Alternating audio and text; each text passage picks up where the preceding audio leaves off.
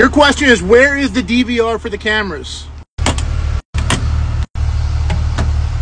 There is the DVR for the cameras.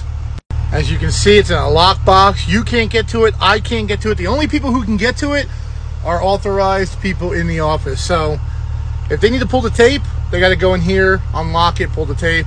It's basically a big hard drive is what it is. It monitors that camera, and that camera. So like I said in my previous videos, these cameras are not fake. If you guys don't want to get in trouble on the bus, don't do anything stupid, because the camera will see you. They will see you, they will hear you, and even if it's dark out, they'll see you too. Because these buses have night vision, so they can see you all the time. To answer your question, though, man, have a great day. Peace.